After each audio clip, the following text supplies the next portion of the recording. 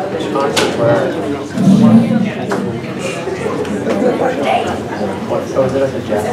right, well, welcome. Welcome, everyone. Welcome, esteemed guests and visitors, to the V. Lincoln Symposium. It's our interactive and performative experience where you get a chance to be a part of history. Before we begin, I'd actually like to take the time now to acknowledge that Cal State University Fullerton is built on the ancestral land of the Hist Nation, also known as the Gabriela, or the Tonga people. We honor their stewardship and cultural legacy of the land. I'd also like to thank Javier Ayarme, for the Ambassador and Consul General for Los Angeles, from Spain, for attending today. This event was made possible by the Cal State University of Fullerton Phi Alpha Theta, the students' History 435 Spanish Civil War lecture course, and of course the California State University Fullerton Department of History. I would also very much like to give special thanks to Dr. Maitana Gia. Without her, this program would not have been possible, so she's the one who brought us all together. Today's presentation focuses on the story of the American volunteers who fought in the Spanish Civil War. Today we're going to learn why these brave men and women chose to trade away their peaceful lives for the turmoil of war-torn Spain. Some of the names we're going to hear today are familiar to you, like George Orwell and Ernest Hemingway. Most of them you're not going to be familiar with, but that doesn't play down their contribution at all to the conflict. The symposium is going to begin with some accounts of some more predominant Lincolns, and then we're going to have a presentation for the Cameron Stewart collection. This is part of the school's collection from the archives. This was put together by a professor, Cameron Stewart, who interviewed a lot of the veterans in the Lincoln Brigade, and a lot of his research is compiled here. The school is very proud to have this as part of our collection. Since this presentation is discussing the Spanish Civil War, there may be some images in the presentation some may find a little disturbing, just so you're aware.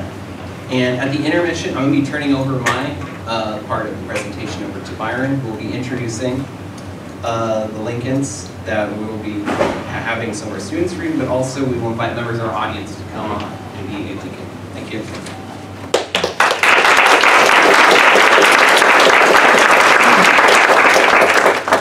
With that, I would like to introduce Garrett Fritz as our first Lincoln. He's going to be reading for Major Robert Merriman, one of the commanders of the brigade. Thank you.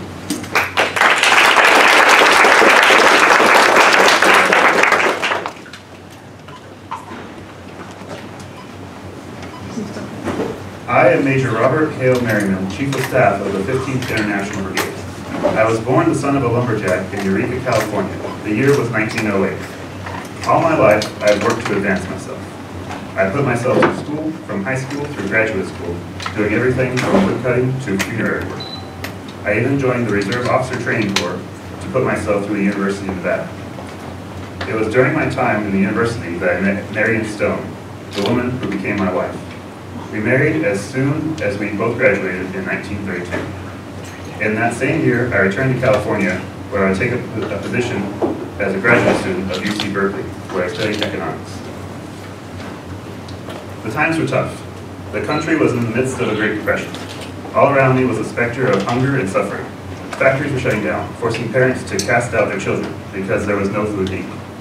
While studying at Berkeley, I personally witnessed the longshoremen's strike of 1934.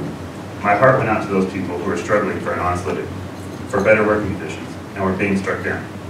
I saw that all the Western world was suffering this terrible economic downturn. But then I heard of something that gave me hope of a better future.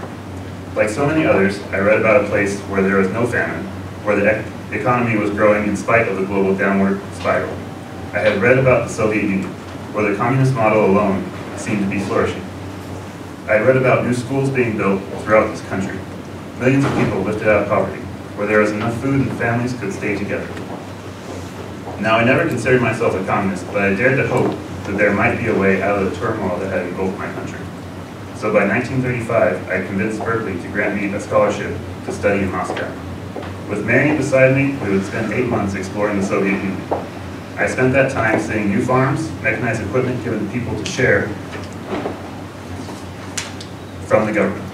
I attended lectures at the top academies in Russia, some regarding politics, but mostly agricultural themes. During our time there, Marion and I made many friends, some of them Americans like us who'd come to Russia for a better future. We saw that future taking shape. Yes, it's true. I'd heard that things were not quite as idyllic as I saw. There were rumors of mass starvation in the countryside, and that people would sometimes disappear. I cannot recall seeing this myself, but I suppose I didn't want to. But there was something else going on in Europe, something I could not ignore. I read about Adolf Hitler and Mussolini, how the fascists bullied people around the world, from Ethiopia to Czechoslovakia. I heard about the atrocities in Germany, people stripped of their rights and forced into prison camps.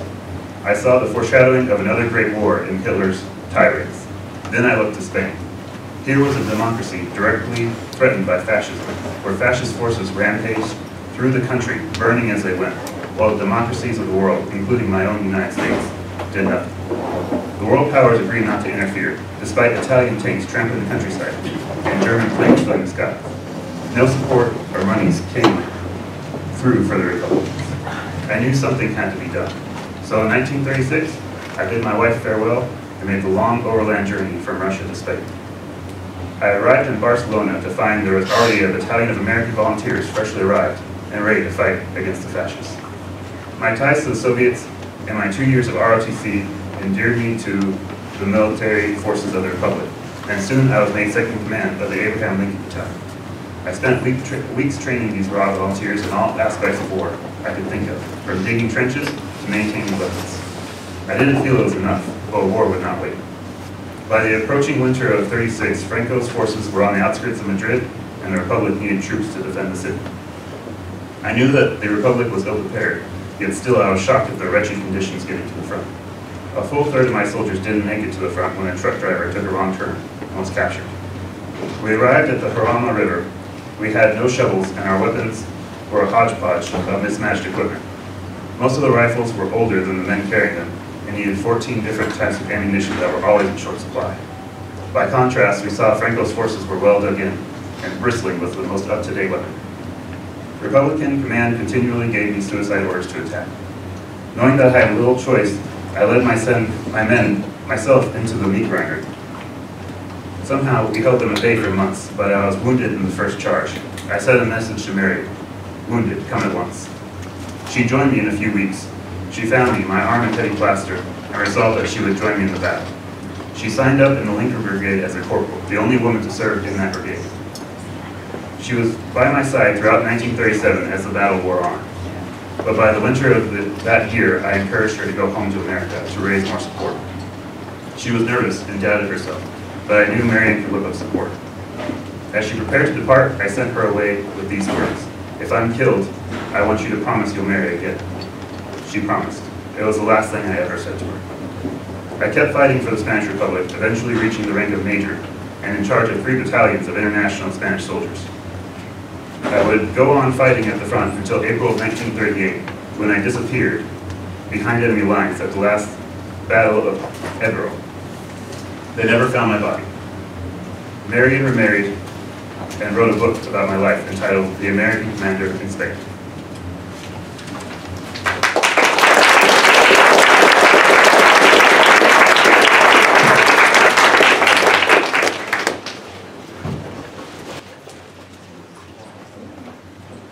It appears Commander Oliver Law is running late for the battle, so we're going to, until he arrives, we're actually going to hear from Bobby Porter, who is reading for us. So let her keep... Oh, I'm sorry. I said we're moving on to Corporal Marion Merriman, who's read by Dr. Roscoe. Thank you.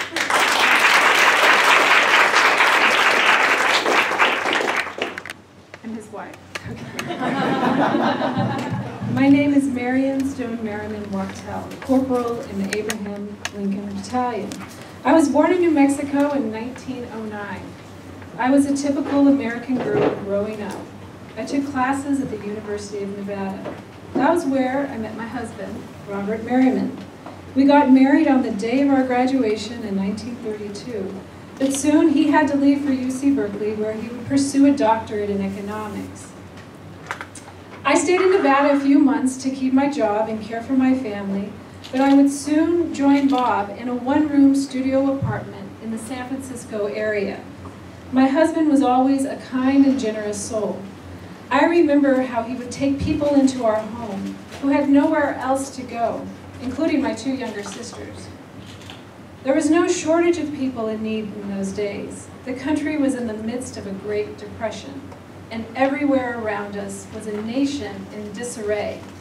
Nearly a quarter of the country was unemployed, factories sat idle, crops rotted in the fields for lack of buyers.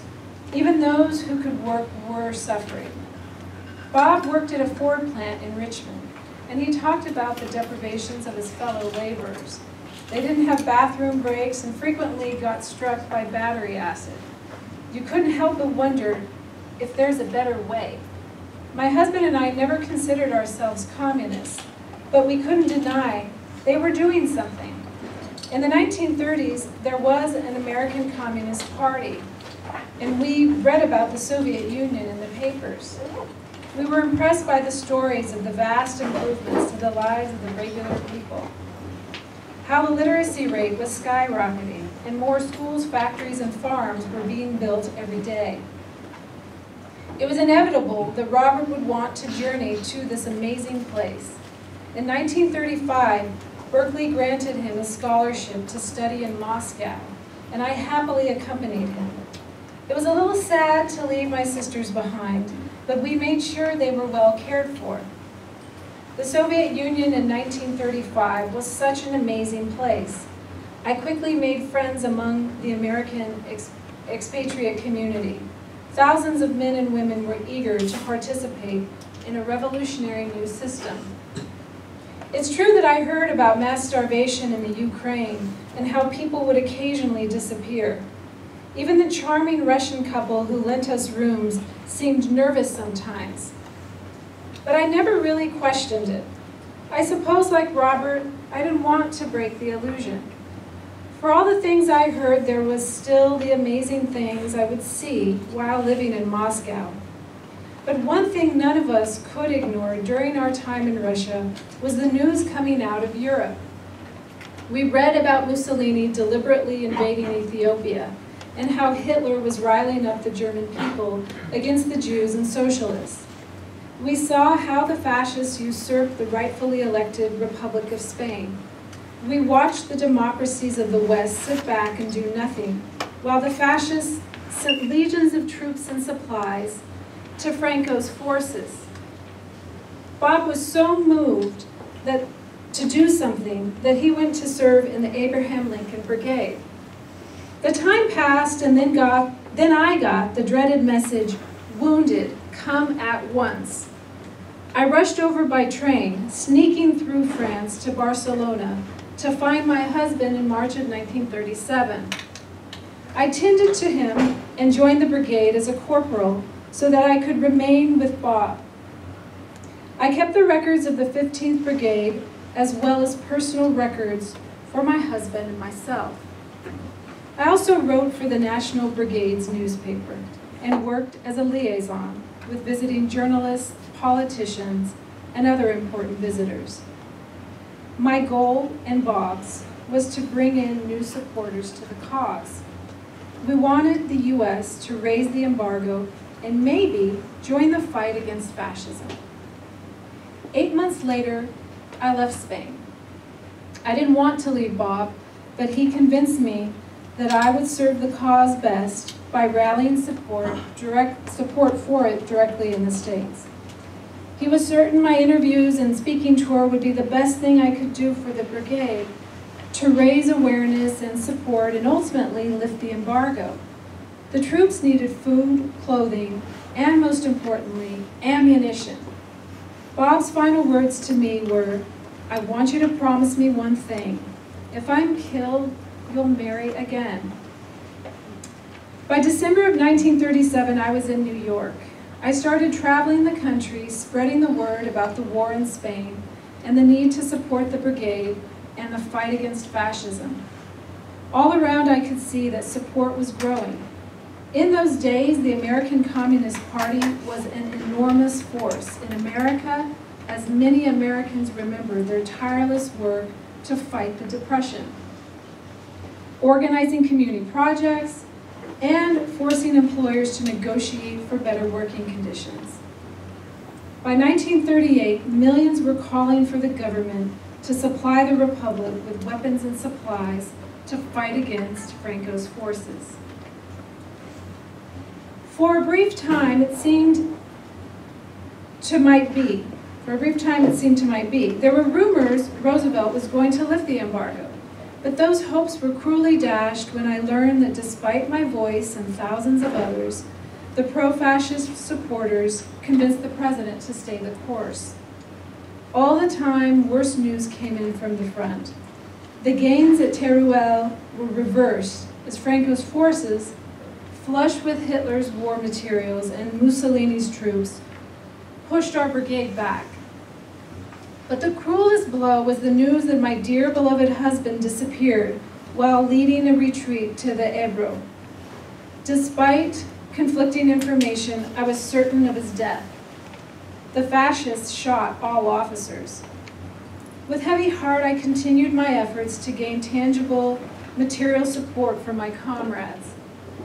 But by the spring of '39, the war was declared over.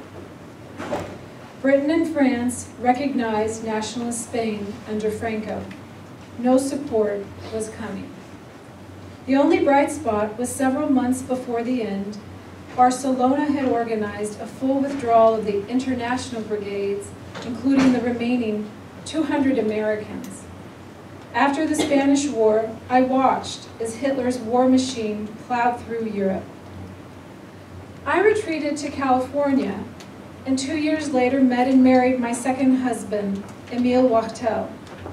Over the years, I endured constant abuse from the FBI, who never let me forget I was a communist, thus an enemy of the American way. I stayed my ground and remained friends with my fellow comrades. Emil and I had 3 sons, Will, Jeff, and Joe. In my later years, I wrote a book, American Commander in Spain, about Bob and his role in the Spanish War. I visited Spain 3 times with Emil and fellow veterans after the fall of Franco. I could never find details about Bob's death.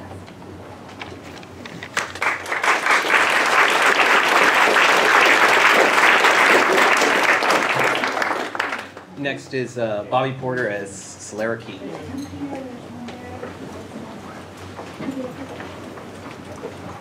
Hello, everyone. All right, so we're split on the pronunciation of the name. So you said it one way, but I heard it another way. So I'm gonna go with Soleria because that's what I heard. So we're good. Okay. All right. Okay. So I want to get it right. All right. My name is Soleria Key. I was born in Georgia on July 13th, 1913, and at 25 years old, I decided to head off to Spain to serve for the International Brigades during the Spanish Civil War. Growing up as a young African-American woman in the 20th century, I faced many obstacles due to my race. I was denied acceptance into nursing schools because I was Black. The only one I was accepted to was Harlem Hospital Training School, where I would graduate in 1934. During my career, I became captivated by news abroad that Mussolini's troops had invaded Ethiopia. This controversy led me to start exercising my political activism, and I began to get involved in several progressive groups. One of the groups I joined was the Communist Party. Once I found out Mussolini was sending troops that had invaded Ethiopia to Spain, I knew I needed to commit myself to helping soldiers in need. In 1938, I arrived in Spain, and I was the first African-American nurse to volunteer from the United States. I was assigned immediately to work at an American hospital in Villa Paz. The political problems in Spain became dear to my heart because I witnessed and experienced parallels in racism and mistreatment among minority groups, similar to my experiences in the United States. I quickly moved up to be the head nurse of the ward, and for the first time, I had 5 white nurses working under me. Spain became the first place I was not discriminated against for my race. One soldier I treated, John Patrick O'Reilly, captured my heart and became my husband. John was from Ireland and was serving in the British International Unit. And in order for us to go back and start a life in the United States, we married at the hospital in Villa Paz on May 1st, 1927. In April 1938, they moved my medical unit to work the frontline-based hospital at Pueblo de Canada, where I would help treat hundreds of soldiers. We had to evacuate many of our hospital contingents, and this made us spend many days wandering the countryside to set up our next field hospital. During one of the days, I found myself lost from my medical unit and was wandering alone through the countryside, trying to get to Saragossa, and I was captured by the Germans and the Nationalist Army. I was held prisoner for 6 weeks, where I was interrogated almost every day. Finally, one day, the International Brigade took over that village I was held captive in, and the Germans quickly evacuated. I was finally free. Soon after, I was assigned to different units in Aragon, Lerida, and Barcelona. Disaster struck when I was in Barcelona. Our field hospital suffered a heavy bombing, and I was badly wounded. My injuries were so severe, I was transferred to France, where I recuperated and decided it was best for me to head back to the United States in May 1938. When I got home, I published a pamphlet, Salary Aquí, a Negro Nurse in Republican Spain, where I talked about my experiences in Spain. Finally, in 1940, after a long immigration process, John was finally able to make the move to the United States, and we decided to start our lives in New York. When I was home, I had the opportunity to tour the United States as a guest lecturer for groups that were raising funds for the American Medical Bureau and the International Brigades. I was able to begin raising my own money to recruit volunteers to help defend the Popular Front.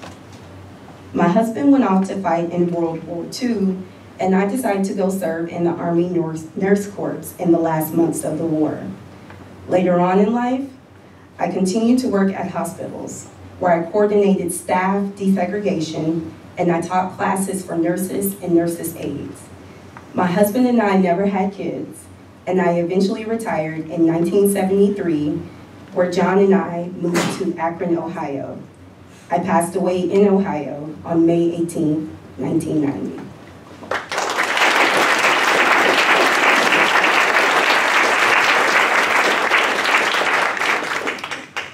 All right, next we have Javier Bayardi, who is the Ambassador and Consul General of Spain in Los Angeles, and he's reading for George Orwell.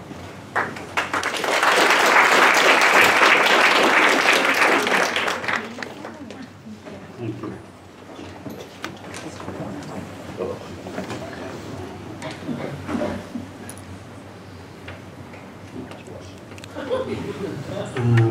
Well, I'm Eric Blair. I'm better known as George Orwell. I was born in 1903 in Motihar in British India. Now it's just called India. I was fortunate to have grown up in a wealthy household. My great-great-grandfather was a country gentleman and married my great-grandmother, the daughter of the Earl of Westmoreland, which allowed her to inherit an income from plantations in Jamaica. My family was sort of a lower upper middle class. Although I was born in India, after 1 year my mother took me and my sisters to England, and I did not see my father much after that. My mother insisted I get a proper education and wanted to enroll me in a convent school. However, we could not afford the fees, and we were hopeful in scholarships. Luckily, I became quite good at golf and received several scholarships to attend the school. Unfortunately, my peers had noticed that I was from a poorer home and made fun of me throughout my years at school. It was this moment that sparked my rage against social classes. My interest in writing began when I had met a friend through my mother's close friend named Jacinta.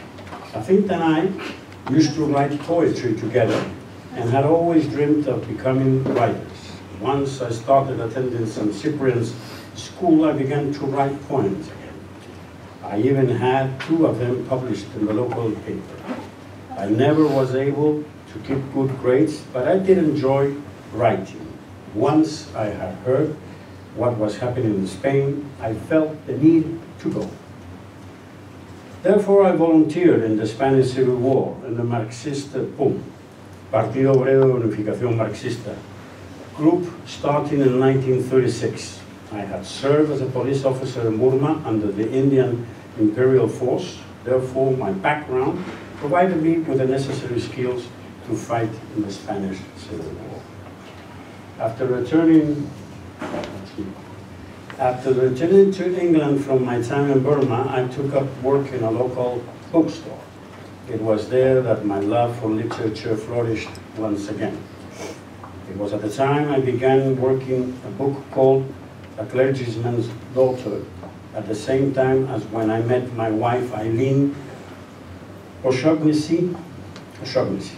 England eventually became a weary place, and I became dismissive of the backward society that had developed in the past 5 years. The hardworking were oppressed, and the oppressors were hardly working at all.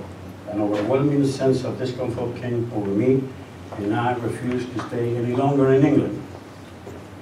I headed for Barcelona as soon as I could and became stunned by what I experienced there. The working class had complete control over the city. There were red and black flags hung everywhere. Almost everyone was wearing normal middle-class clothes. This was queer and moving. There was much in it that I did not understand. In some ways, I did not even like it, but I recognized immediately as a state of affairs worth fighting for. PUM was a militia, however, they lacked proper training and weapons. There was complete equality between the officers and men, which may have contributed to the dismantle of the regime. On May 20th, 1937, my time with PUM came to an end when I was shot in the throat by a fascist sniper. In the process of my healing and attempting to obtain my papers to return to Britain, the PUM was abolished and rumored to have fascist sentiments. Everyone I knew was being arrested or killed. My wife and I had to go on the run and into hiding. The process in returning to England was long and dreadful, perhaps the worst time of my entire life, being accused for the cause I fought desperately against. Eventually, I arrived back to England in July, only to be welcomed by a majority leftist population that denied the reality of the Spanish Civil War. I began then working on a new book to tell the truth about the war, called Homage to Catalonia. However, my previous publishers refused to work with me, and I had to settle for a less known publisher. The book was not a success. No one wanted to read it and believed I was a fascist supporter for my ties to PUM. My health soon declined shortly after the publication of my book, and the doctors feared I had tuberculosis. I sought work with a newspaper covering international news.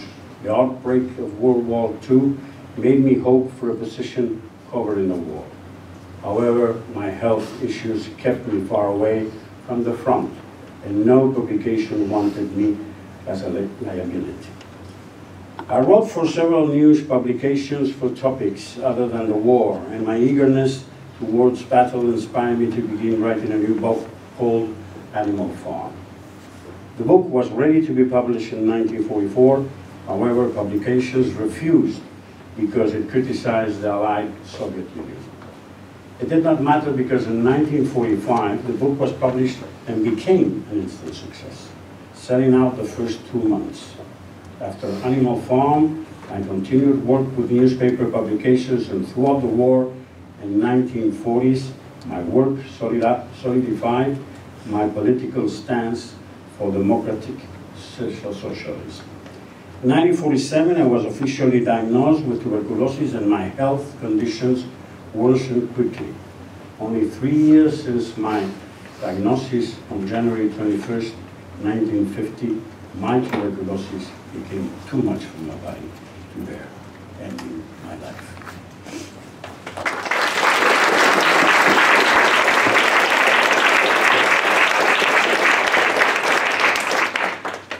Next, we have Elisa Saracito, who's reading for Virginia Cowles.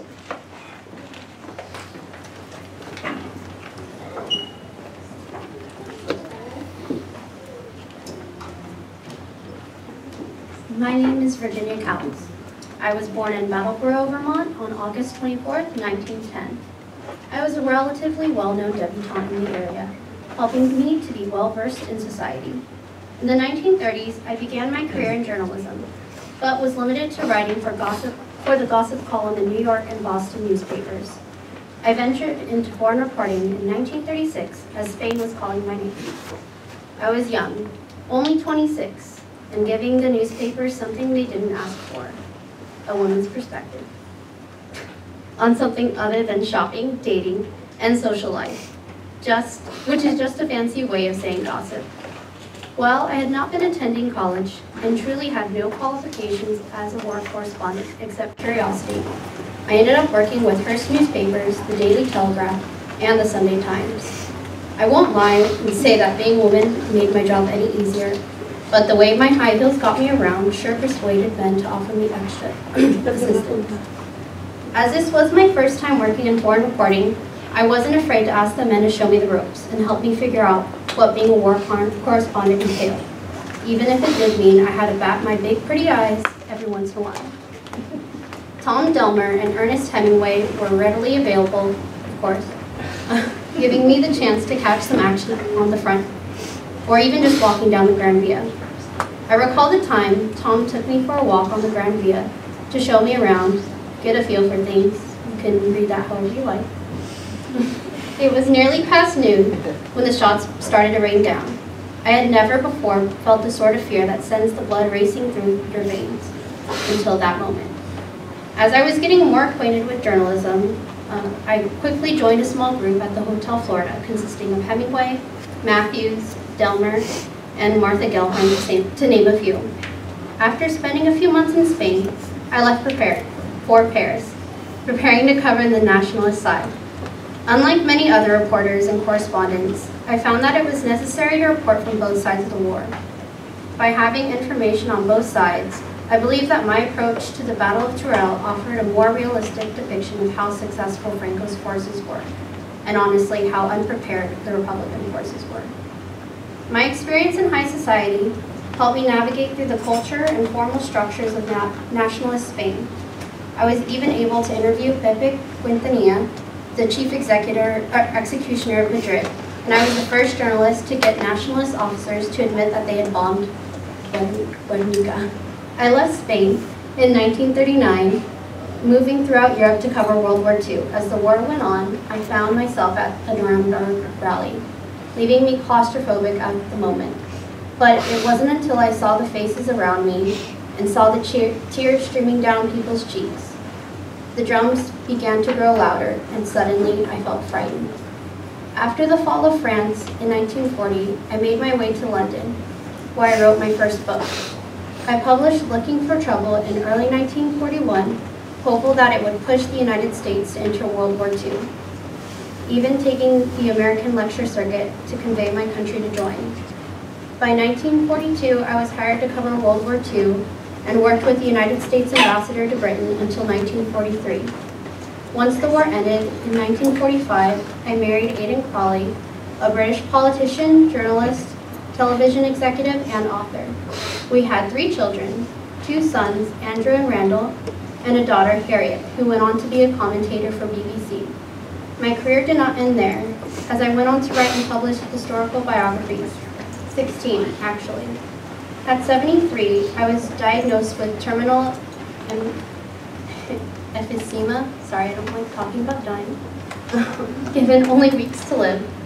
Aidan took me for a drive through the Sierra de Guadarrama, as I wanted to see the mountainous country near Madrid where I had reported the Spanish War. On September 17th, in 1983, On our way home in France, I passed away in an auto accident, leaving my husband severely injured. This decision to cover the Spanish Civil War, something I was not professionally trained for, changed my line of work for the rest of my life.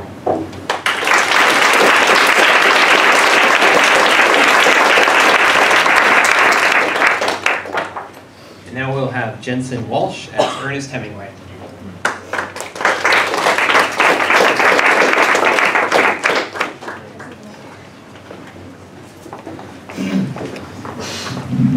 You can all hear me, can't you? Right. Good. I am Ernest Hemingway.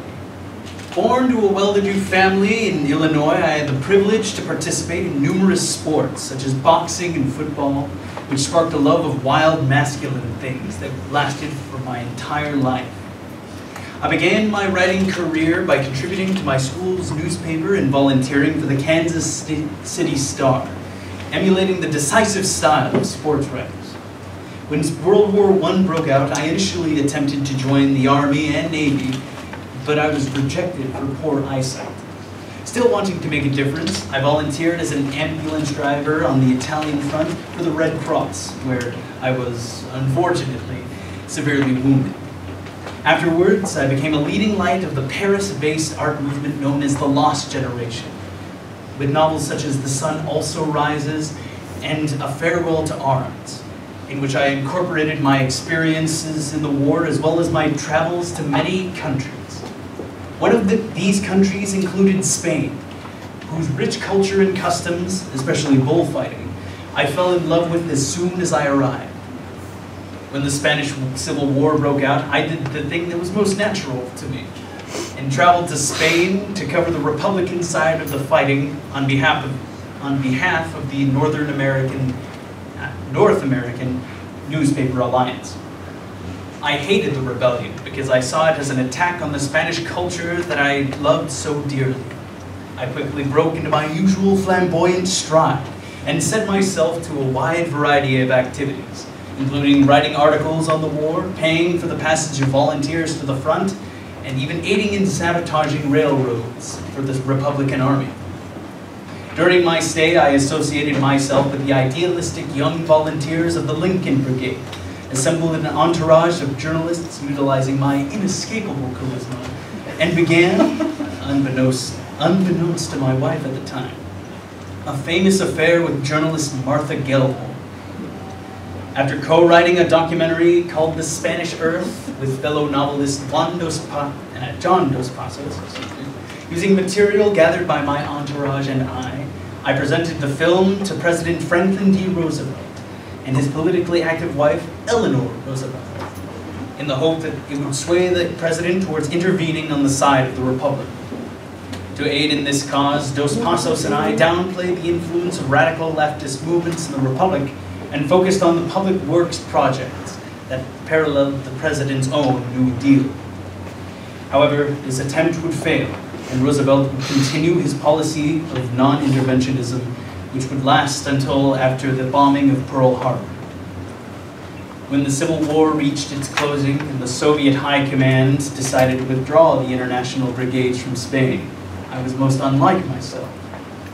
While staying in a Paris hotel, I wept and repeated to Martha the phrase, "They can't do it. They can't do it." After the war, I would go on to write a fiction novel drawing from my experiences in the Spanish Civil War, titled For Whom the Bell Tolls. I would also divorce my previous wife and marry my mistress, Martha Gellhorn, who, in turn, I would also divorce in favor of another woman. During World War II, I would repeat my pattern of daring escapades started in the Spanish Civil War.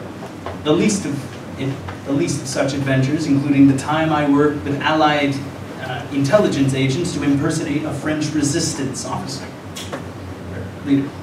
For my many achievements in writing, I would win the Nobel Prize in Literature in October 1954. However, while I had accomplished so much, I had much that bothered me. My previously robust health suffered, my eyesight declined. I suspected that the FBI was monitoring me. I was right. And I even began to have difficulties organizing my writing. Life, for me, had seemingly lost its luster.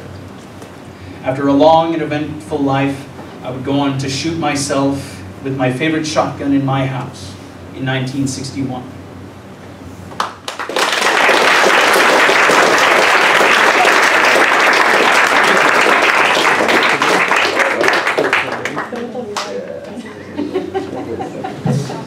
Next we have Jacqueline, who is reading from Martha Gilmore.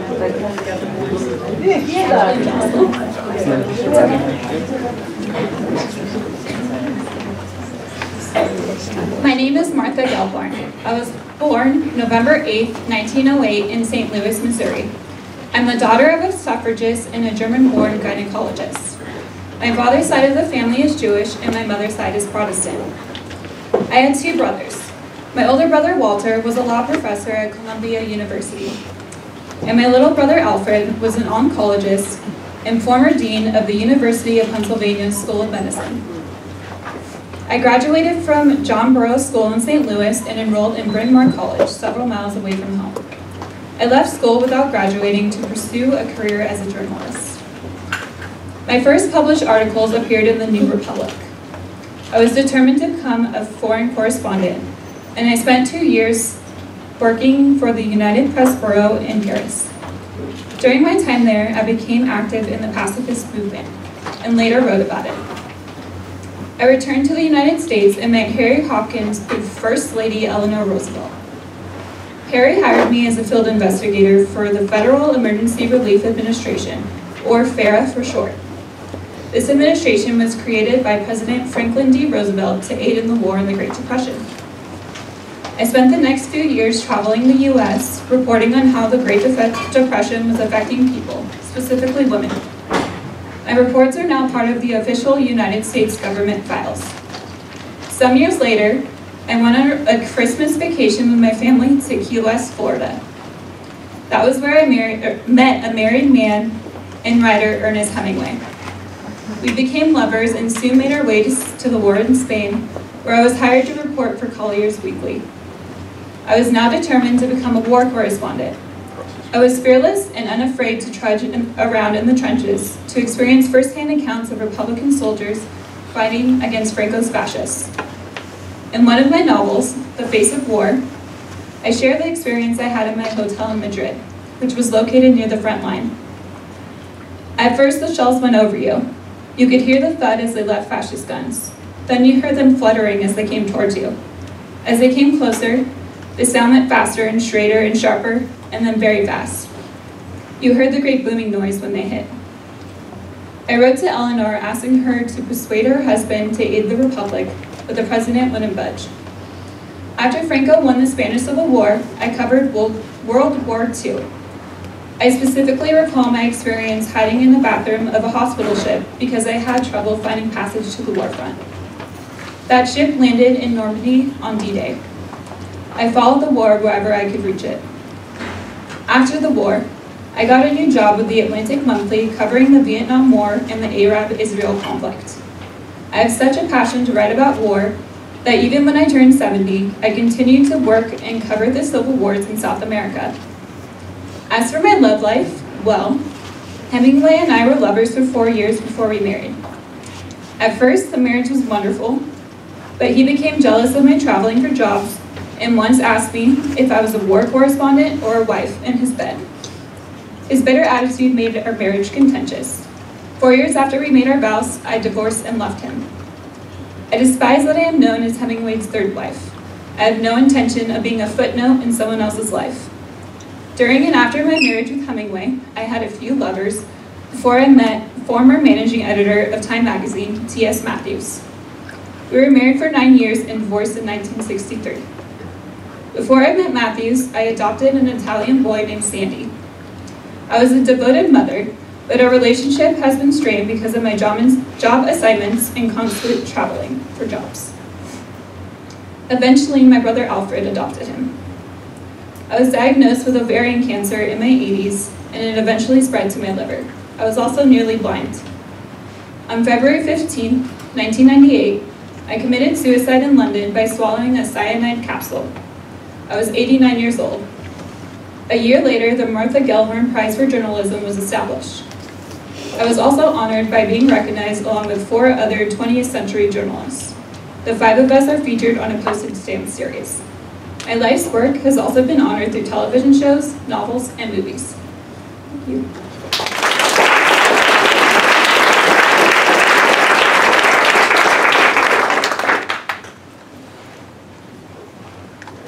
Next we have Sierra Sampson, who's reading for Gerda Taro.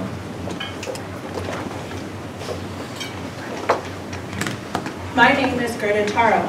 I was born Gerda with a T on August 1st, 1910, to a middle-class Jewish family in the Austro-Hungarian Empire. I'm a German Jew who holds a Polish passport. I attended Queen Charlotte High School and then went on to a business college.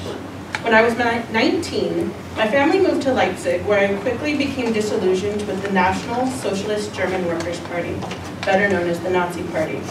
At the age of 23, I was imprisoned because of my participation in anti-fascist actions and my open criticism of Adolf Hitler. I got caught trying to distribute propaganda against the Nazi Party. Before too long, my entire family was forced to leave Germany, and it split my family up for good. My brothers went to England, and my parents went to Mandatory Palestine. I made the decision to move to Paris. After meeting Andre Friedman, I took up photography and created a career for myself. I became his personal assistant and began to work as a picture editor at Alliance Photo. At the age of 26, I earned my very first photojournalism credential. At this time, Andre and I decided to work under the alias of Robert Capa. Robert Capa was a joint venture where we both took photographs and published under one name that had a better political connotation than ours did. We chose the name Capa because it was Andre's nickname on the street, and it was Hungarian for shark.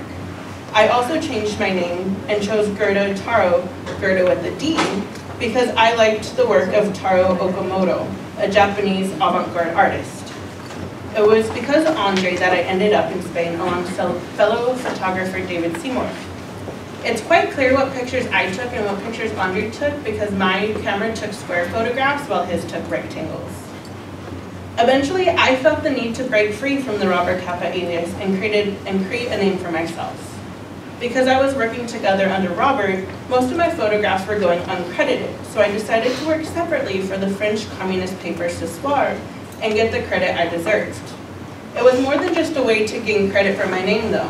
It was a way for me to discover who I was as a photographer without Robert Capa hanging over me. I reported on the Valencia bombing by myself, and these turned out to be my most popular images. My images were the only proof that the Republican forces had forced out the nationalists after nationalist propaganda claimed that they had control of the region. According to my biographer, due to the time I had spent entrenched on the front lines, I have many representations ranging from good to bad. For some, I was a saint and a martyr. For others, I was a femme fatale and whore. For me, I was a photojournalist. My images have said to present, and I quote, slices of Spanish reality traversed by a universal call against fascism, end quote. My love for the Spanish Civil War stemmed from the fact that it was a culmination of all the antagonisms I had been fighting up against my life until that point. My reckless attitude on the front line has said to be the ultimate attempt at convincing non-interventionist forces of the forthcoming fascist destruction. I ended up covering the Republican Army's retreat at the Battle of Brunete. During the retreat, I jumped on the footboard of a car carrying wounded soldiers and was critically wounded when a Republican tank crashed into the side of the car. Although my images got out to the world, I was the first female photojournalist to be killed while in the field.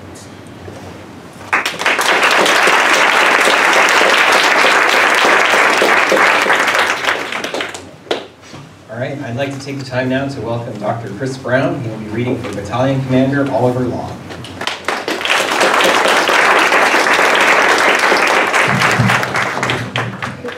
Good afternoon. My name is Oliver Long. Got good reflexes too. I was born in West Texas on October 23rd, 1900. At the youthful age of 18, I enlisted in the United States Army, serving with the 24th Infantry Regiment, better known as one of the Buffalo Soldier Regiments, where I conducted security operations at the southern Mexico-American border. Having served with the Buffalo Soldiers for 4 years, I would be honorably discharged in 1925. After my military separation, I moved to Bluffton, Indiana, where I worked in the cemetery factory. Once having grown tired of plant work, I moved to Chicago, Illinois, where I became a taxi cab driver for the Yellow Cab Taxi Company. Around 1929, a severe worldwide economic depression would force myself to find employment elsewhere. While barely surviving and falling into and out of unemployment, I discovered a profession as a stevedore, better known as waterfront manual labor, working within the shipyards.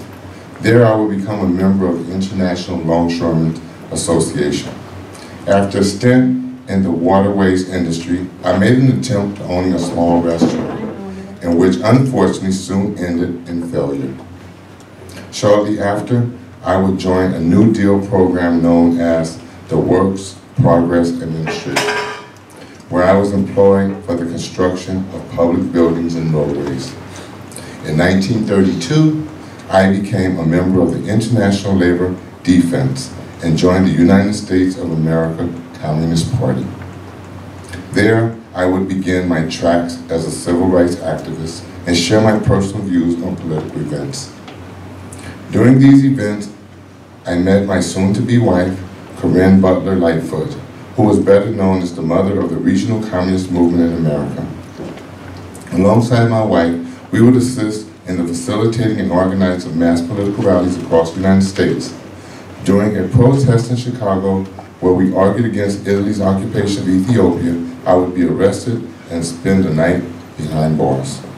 The following year, in 1936, I joined the Abraham Lincoln Battalion to fight with the Republicans against Francisco Franco and his nationalist army during the Spanish Civil War. After arriving in Spain on January 16, 1937, aboard the steamship Paris, I would fight alongside my comrades and would perform multiple tasks while quickly rising throughout the ranks. Beginning as a group leader for a machine gun company on the German front, I would quickly promote to selection leader on 27 February 1937. In March, precisely 2 weeks later, I would be promoted to commander of the machine gun company after a superior of mine was fatally wounded. During the month of April, I would be promoted to the rank of adjutant battalion commander. Seeing as my life's greatest achievement at the end of June 1937, I was promoted to acting battalion commander. There I would hold the helm and lead the Abraham Lincoln Battalion into Battle of Burnett. During this conflict, I was responsible for the direct control of 80,000 Republican soldiers. I would become the first African American to lead an integrated military force against an enemy in American history. On July 9, 1937, while leading men into the attack against Francisco Franco's reserve army onto Mosquito Hill, I would suffer a minor flesh wound. While being carried off the battlefield via stretcher, a sniper would seal my fate with a round to the groin, piercing my femoral artery. On November the 21st, 1987, 50 years after my death, Chicago Mayor Harold Washington declared this day Oliver Law and Abraham Lincoln Brigade Day. Thank you.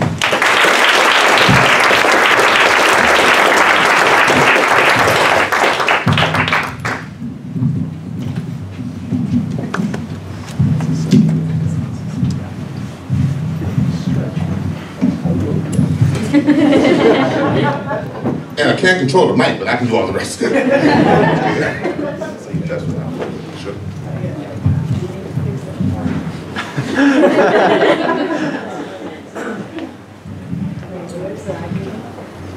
All right, next we're going to have the presentations of our primary sources, showing off some of what we have here in the camera steward collection.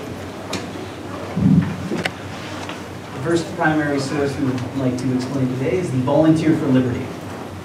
The Volunteer for Liberty was published in Spain by the Commissariat of the International Brigades. Volume 1 is was printed in Madrid, and volume 2 was printed in Barcelona. It was printed between 1937 and 1938 in both English and Spanish for both the English and Spanish-speaking volunteers in the brigade. Within the collection, there is one box containing 3 folders and 1 book of its published articles. One of the folders from the book being presented in the table over there. The newspaper was pro-Spanish Republic, with a focus on the international volunteer and overall the anti-fascist action. For example, there's the pledge of the International Brigade, articles about American and Canadian volunteers, and discussion on how Spain will not fall to fascism. The magazine was meant to provide background articles for the current situation and serious news articles for describing the present situation that the volunteers had found themselves in. Also to report news from American Britain to keep the volunteers up to date on things happening at home. And the newspaper encouraged readers to submit articles, political cartoons, and songs to help kill time in the trenches. This magazine was meant to reinforce the volunteers' anti-fascist belief, keep up morale so that they could continue to fight, and portray them as heroes fighting for the soul of Spain against the nationalist army.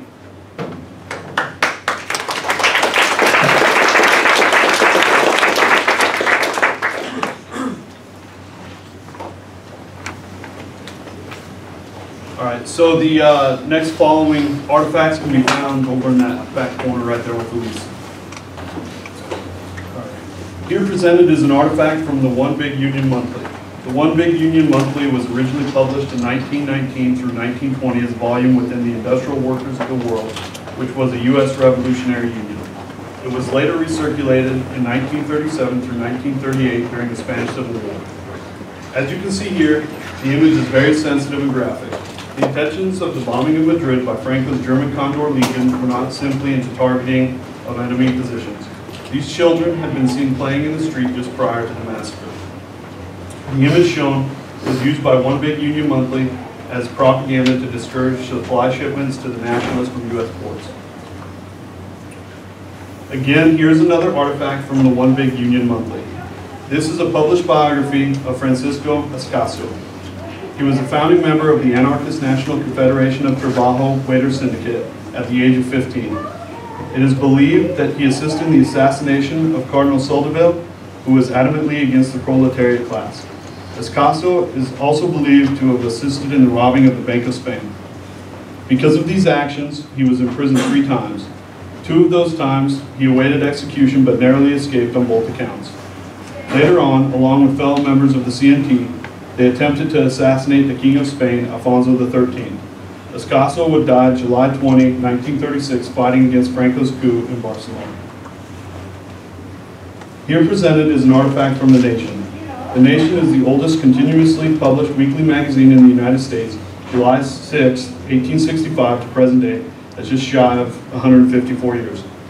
The Nation is most notable for its leftist, progressive, political, and cultural news, opinions, and analysis. The image provided speaks volumes for itself and the Catholic Church's support towards the fascist takeover of Spain.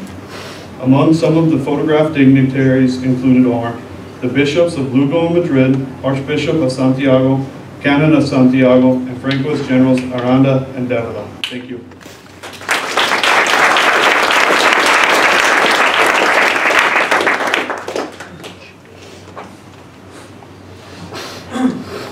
The following documents, sources, they're located on the middle table on you guys' right.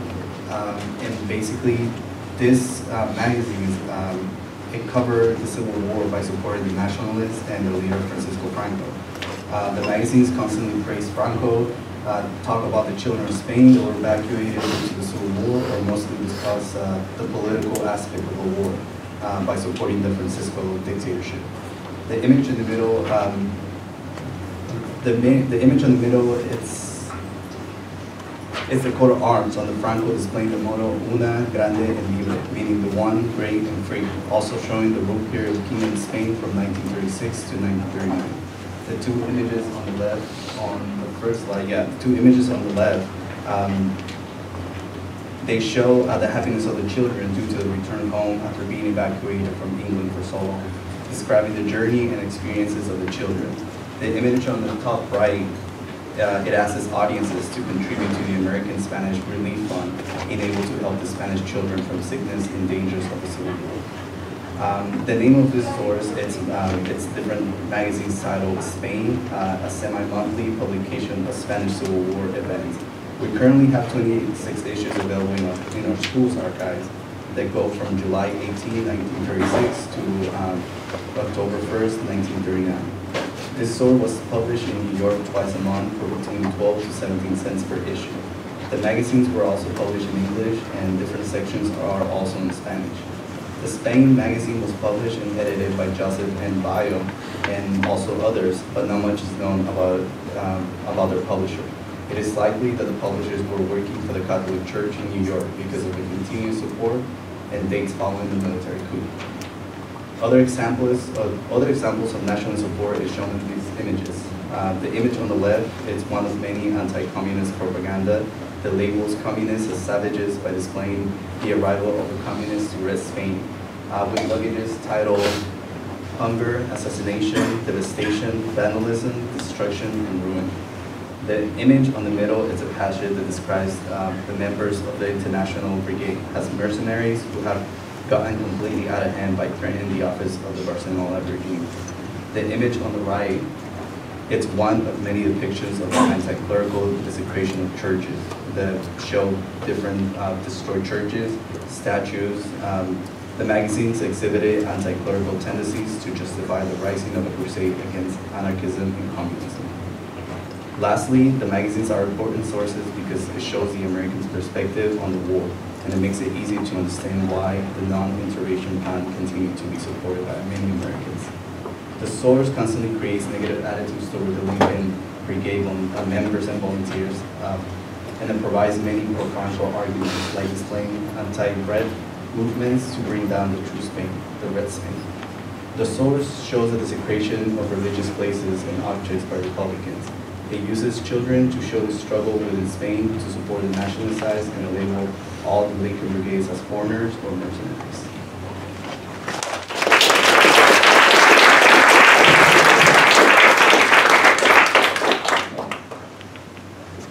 Hello. Okay, so this primary source is called The Fight, which is located on the back left table right there. The Fight, the primary source, there's only about 4 to 5 magazines in this collection, and these magazines contain stories and photos about the Spanish Civil War. The American League Against War and Fascism published The Fight. In 1937, the League changed their name to the American League for Peace and Democracy. Head of this organization was a gentleman known as Reverend Dr. Harry F. Ward. The Fight was published from 1933 to 1938 in New York City. There are 8 main sections of this Fight magazine. The first section is Building the League section. Second is In Step to the Labor section. 3 is Youth Notes. The 4th is As to Women section. The 5th is Radio. 6 movies, 7 books, and 8 a Wall Street section. The Fight was significant because the League was against class systems. They felt class systems only benefited the upper and working classes. They were also against fascism because they felt fascism breeds war. In 1933, the yearly subscription was only 50 cents, and single copies were only 5 cents.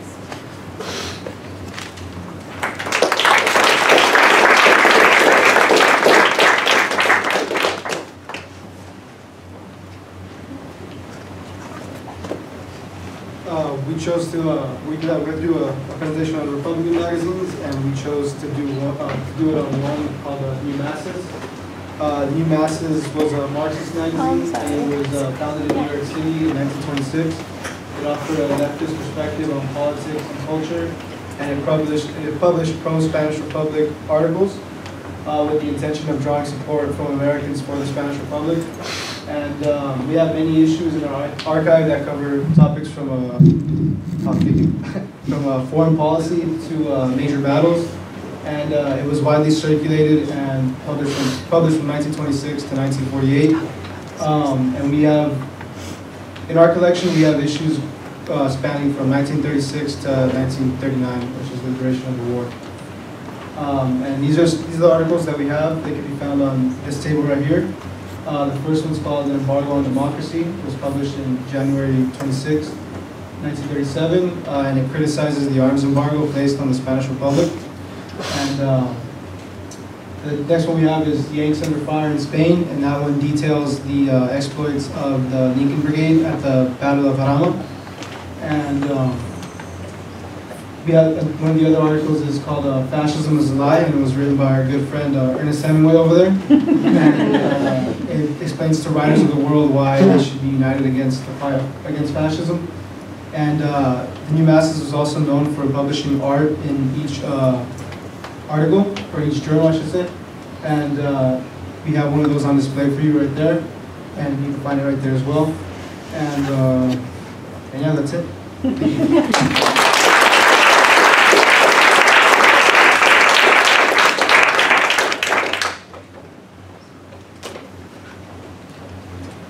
My group had the privilege of reading letters to veterans, which are located to your left up front.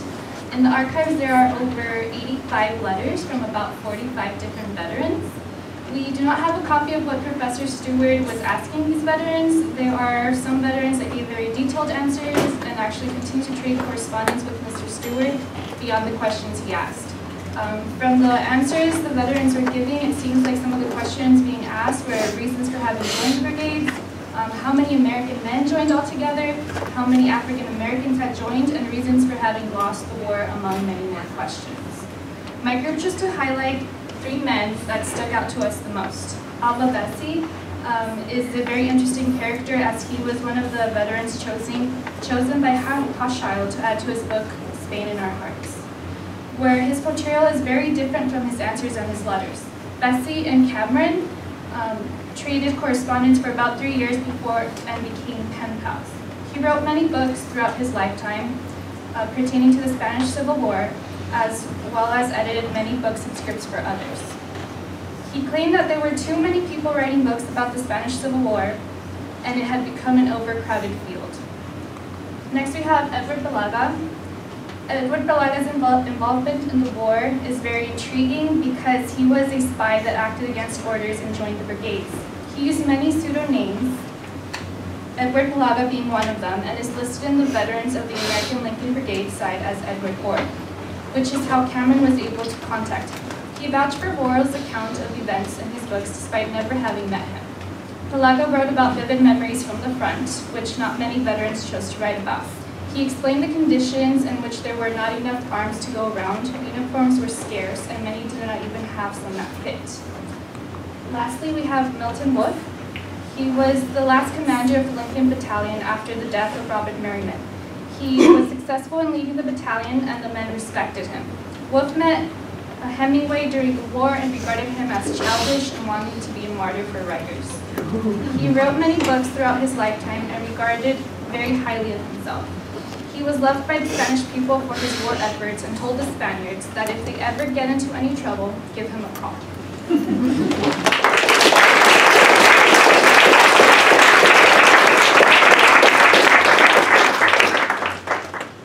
All right, we're going to take a 5-minute intermission real quick.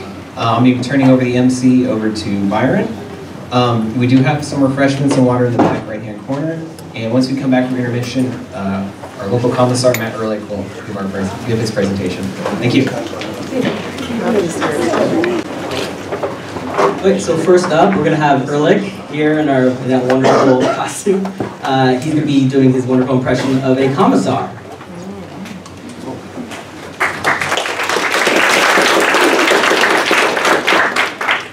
Good afternoon, everybody. So the following biographical details are a fictional composite.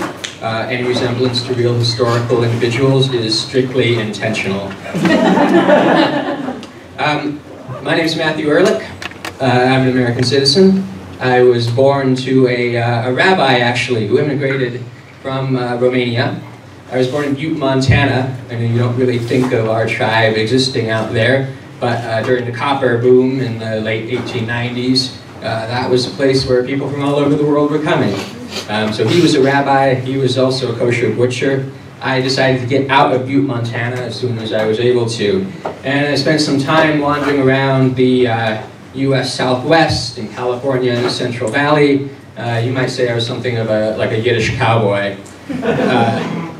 And while I was wandering around there in the early 1930s, I saw all the struggles of the itinerant workers, the Okies, coming from the Dust Bowl, racial inequality among Mexican laborers, real bad situations down there in the Central Valley.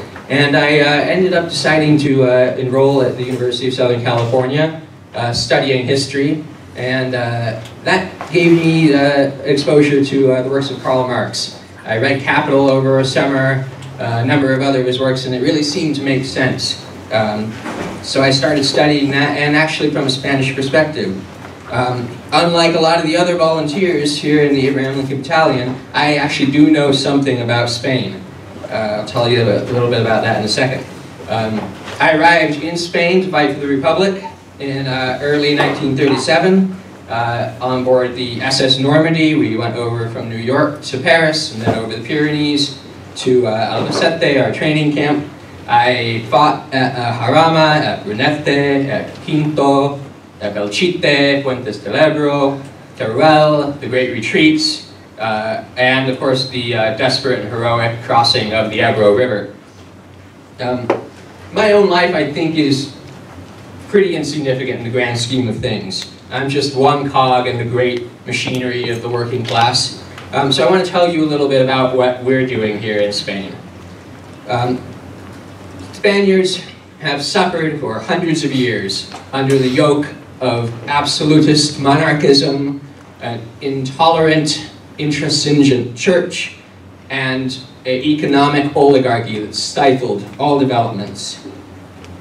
So, although many of us are communists, myself included, we're not here to fight a communist revolution. You know, Marx's materialist conception of history says that first you have to go through the necessary stages. And Spain, according to our interpretation, never went through that stage of bourgeois capitalism.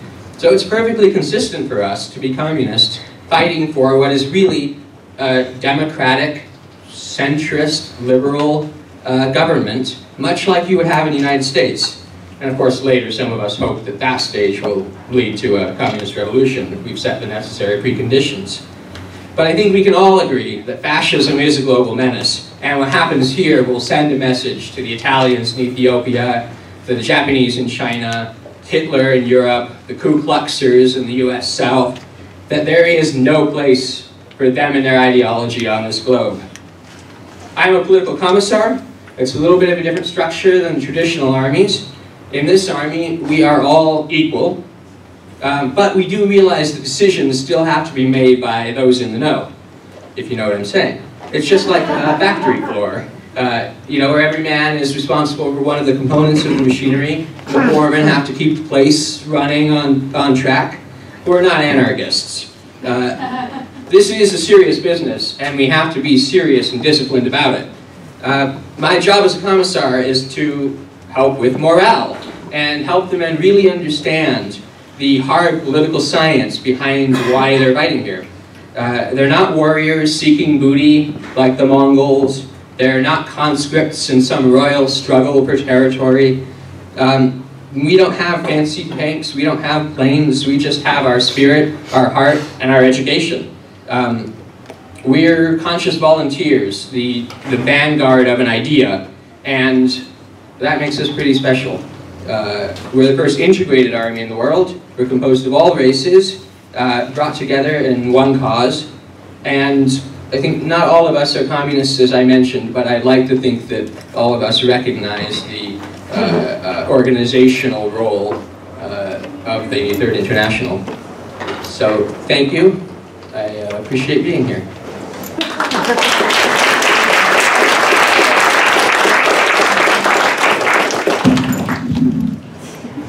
my tradition. All right, thank you. Just because I forgot, my name is Byron. I'm also a student in the Spanish Civil War class. I'm going to be emceeing the second half. So next up is Jacob Serber as George Watt. Whoa, 1 second. Oh, I'm so sorry. Went a little ahead of there.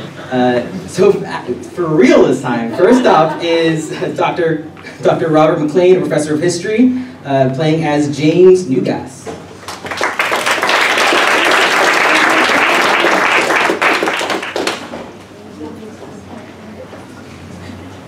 My name is James Neugas, and I'm a member of the Abraham Lincoln Brigade and of the American Medical Bureau. My family and I are well off, middle class, highly educated Jews in New Orleans, Louisiana. I was born on January 29th, 1905. I have traveled to Spain from the comfort of my home in New Orleans in order to fight the rise of fascism with immediate and tangible action, as well as experience adventure and the danger of fighting, or at least observing the good fight, on the front lines in Spain. I was formerly a poet and wrote for a newspaper in Paris. When I first arrived in Spain, I was beyond eager to join the fight on the front lines. And although I had no medical skills, I did have basic mechanical skills, as well as a decent grasp of the Spanish language. So I was thrust into the Spanish conflict, playing the role of an ambulance driver. During my time in Spain, I had helped other medical personnel set up field hospitals, mend roads, perform vehicle maintenance, and of course, transport the wounded and medical supplies. I spent many days waiting for orders at Villa Paz de Salices. And finally, I was sent out to Teruel with other choppers like myself. I was surrounded by loud shelling and had to scrounge for supplies like wire and linen and Teruel just to bring it back to the field hospitals. There were times where my comrades and I were forced to hide in the trenches and leave our ambulances on the side of the road to avoid being seen by the Italian and German planes flying overhead. Towards the end of my tour, the drives I completed and the destinations I arrived at were becoming increasingly hairy. The main hospital at Villa Paz had been moved to Manisa, more north of the Teruel front. The hospital was not safe as the fascist planes bombed Manisa without restraint.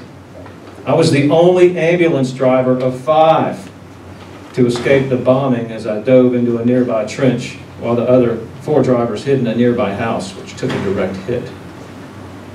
During the Great Retreat at Ebro, I was injured by a chunk of shrapnel flying into my back. By the time I had arrived at Barcelona, I was finished with this war, and I wanted to go back to the States and write my book on my experiences in Spain. After my 6-month tour in Spain, I had returned to the U.S. to compile my diary entries into a published work. Unfortunately, I did not accomplish this literary feat in my lifetime, as my involvement in the Spanish fight for democracy did not go unnoticed by the U.S. government. And I did not want to place my family under the scrutinous lens of anti-communist monitoring by both government entities and neighbors alike. 60 years after my death, my manuscript of my compiled diary entries, titled War is Beautiful, was published in 2008. It was rather fortuitous that my manuscript had been sent to someone for a review, as my family's basement had flooded. I died on September 17th, 1949 from a heart attack, leaving behind my wife, Myra, and my 2 sons, Paul and Jim.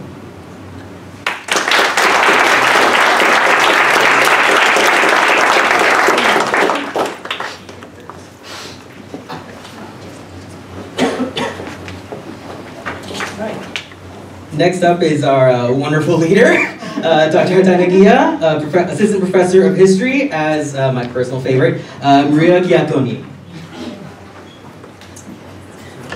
Don't believe a word what that political commissar said before.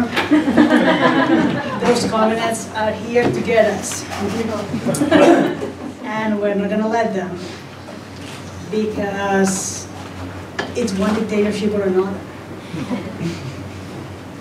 So, I was born on September 26, 1892 in Cave di Sassoferrato, Italy. Modern-day Marques, Italy. To a peasant family. I immigrated to Peckville, Pennsylvania in 1912, where my brother had established himself previously. I eventually married a fellow emigre from Sassoferrato, Adolfo Ligi. Why am I anglicizing his name? Adolfo, let's call him Adolfo. Who would introduce me to the anarchist movement. We were heavily surveilled by local authorities who considered us leaders of the nearby Giuseppe, Pennsylvania Italian mining community. Along with my husband, I went on to heavily participate in multiple campaigns to support my comrades. We participated in Nicola Sacco and Bartolomeo Vanzetti's support campaign when they were wrongly, did I say wrongly, murdered by the capitalist state for their belief in the anarchist ideal. We raised money for the assassin Ernesto Bonomini, who injected fear into the hearts of bourgeois swine. Lastly, I had a personal correspondence with the Italian anarchist Enrico Malatesta in the last years of his life. During the Great Depression, I moved to Philadelphia and then to New York City, where Adolfo was able to get a job as a dock worker. It was in New York that I heard of news of the fascist uprising in Spain, but more importantly, the social revolution by our anarchist comrades in the CNT. They had driven out their masters, broken their chains, and fought for a new world free of capitalism, the state, and communism. I knew this was the chance we anarchists were waiting for to bring our ideals to fruition. I used my husband's connections at the docks to escape my FBI tail and made my way to Spain to fight alongside other international anarchist volunteers in the CNT militia. I kept a low profile to protect my family in the United States and Italy from reprisals. My only slip up was in October 1936 when that bastard Mussolini's secret police found me fighting in the Aragon front. I was likely the only known American woman to have been part of an active fighting unit in the whole of the Spanish Civil War. After fighting with my comrades for a few months, I was able to slip back into New York City in March 1937. I spent the rest of my life living with my daughter and son-in-law, waiting for the day when we can finally topple the kings and capitalists from their thrones and live in true liberty. I died peacefully. At the end of the 70s in New York City, probably a little bit bitter, but still, like, very thankful for a life well lived. Thank you.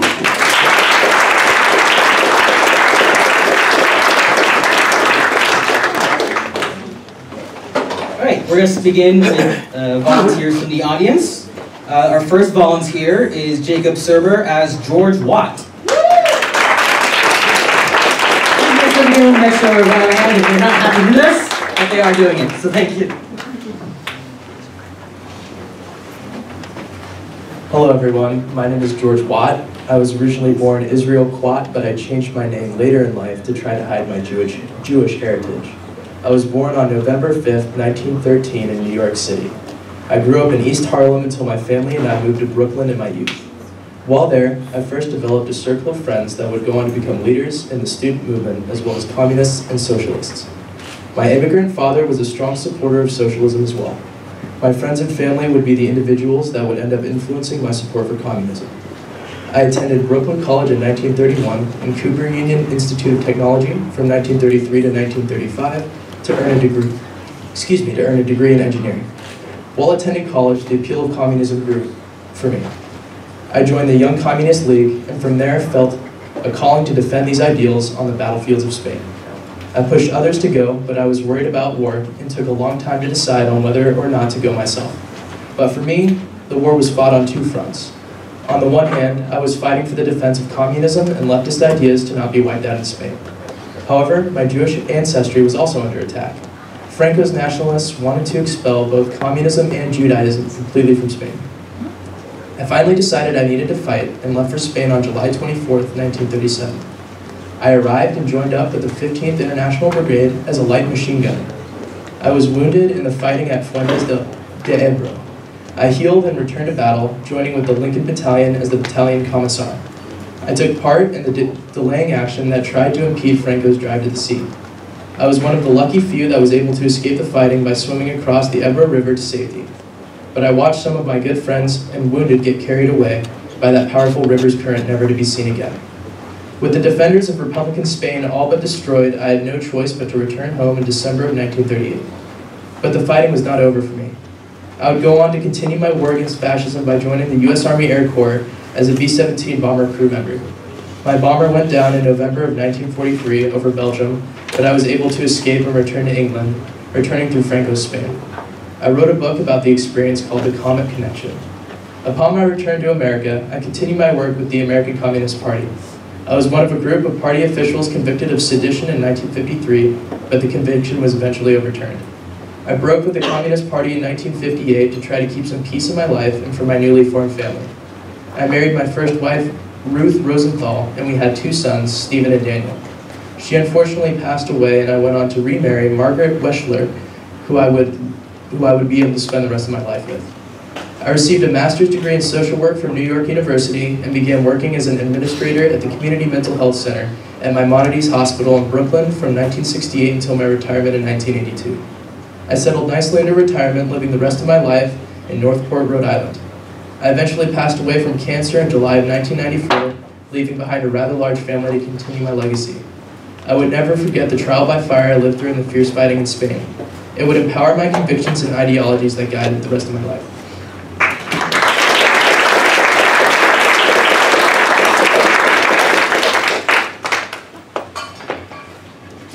So next up is Ramses Castillo, who is going to be playing David Alfaro Siqueiros.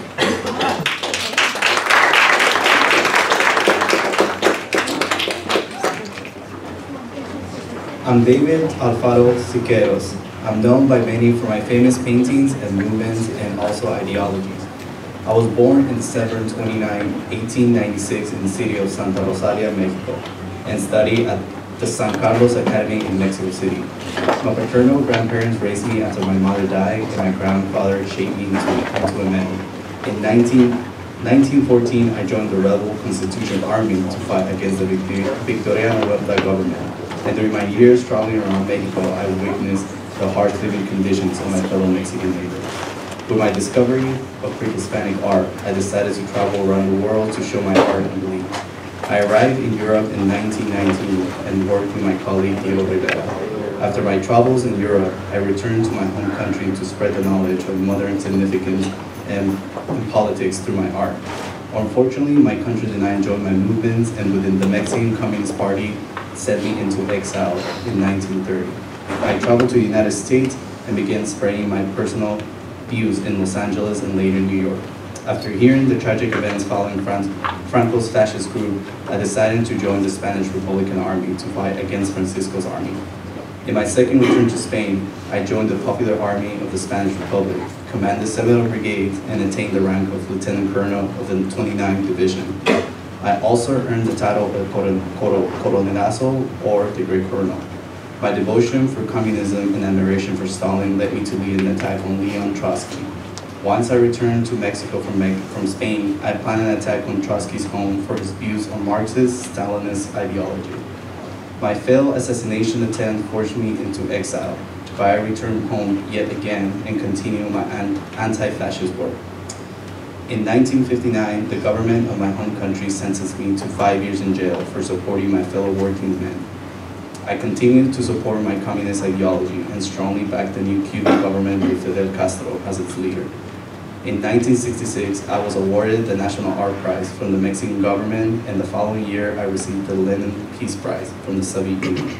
After my display After my display, my work against the U.S. and the war in Vietnam, I spent the rest of my days in Guatemala, Mexico, where I lost my lone battle with cancer and died at the age of 77 in January 6, 1974. Next up is Nate Rowe as John Kisley.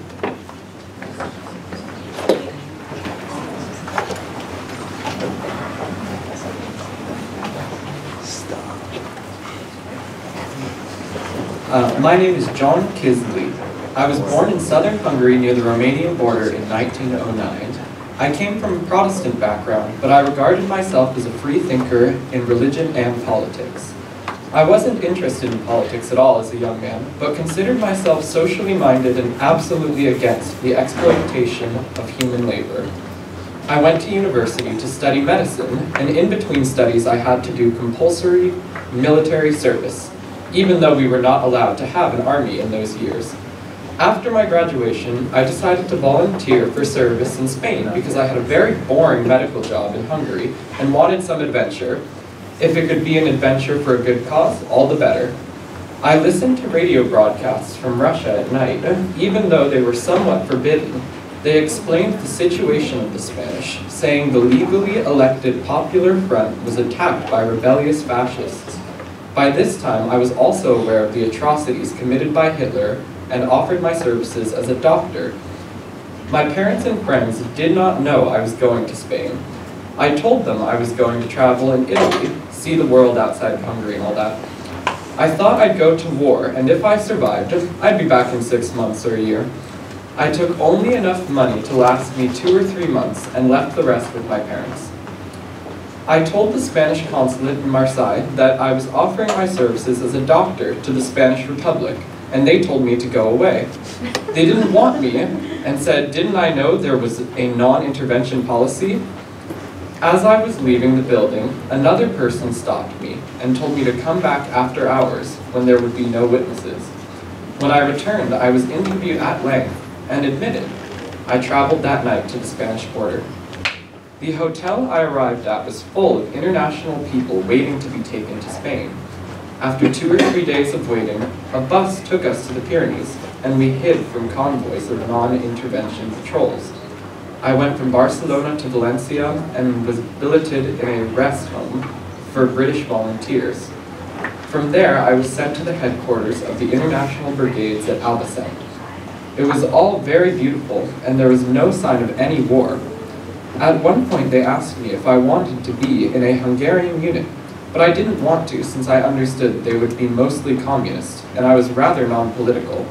I never met a communist in my life. I declined the French units and opted to go to the British unit in the International Brigade. They sent me up to the front line at Parma and labeled me generally anti-fascist. They told me to keep my nose clean and not get mixed up with suspicious political parties. Triage was part of my responsibilities, receiving casualties like they were on a conveyor belt. The British doctors adopted me as one of their own and shared some of their tea and cigarettes with me. They called me by the nickname Johnny, and I found myself learning English and Spanish at the same time. At Brunete, casualties were heavy. Wave after wave of wounded soldiers came in, and we treated them as best we could with limited supplies. I treated a wounded woman, more or less dead when she came to the hospital. I found out much later that she was the wife of the famous photographer Robert Capa, Gerda Taro. I didn't have a clue who she was when I was treating her. I was very tired during those days, as I had no time off for over a year and a half. Later, I was loaned to a mixed French and German unit who lost their doctor when they tried to probe the front line. As we went out to the front, we came under very heavy machine gun fire and lost 2 or 3 people straight away. I remember trying to bury the dead while the line was retreating. Some wounds were terrible and I had to amputate limbs under a blanket with just a flashlight and surgical scissors.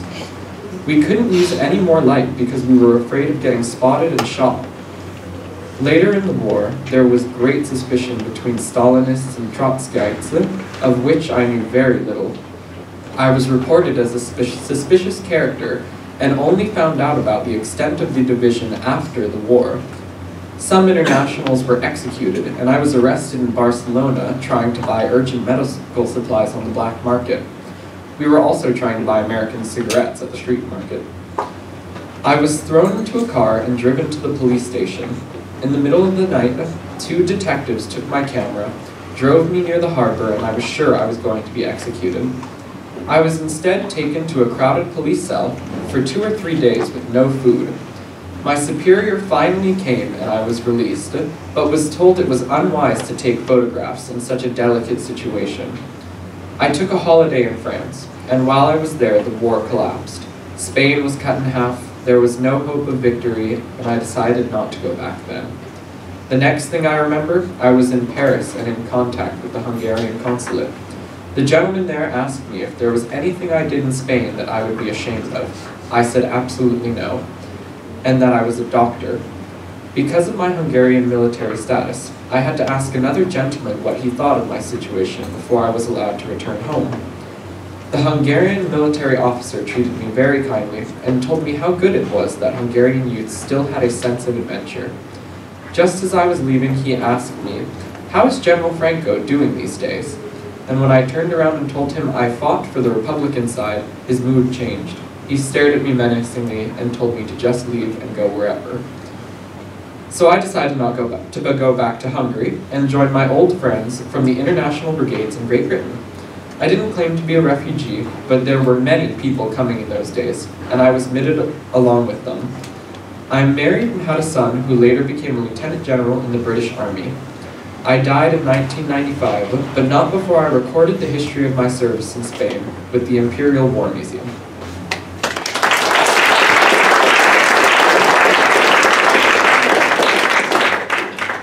Next up is Daniel Bermudez as Herman Buckler.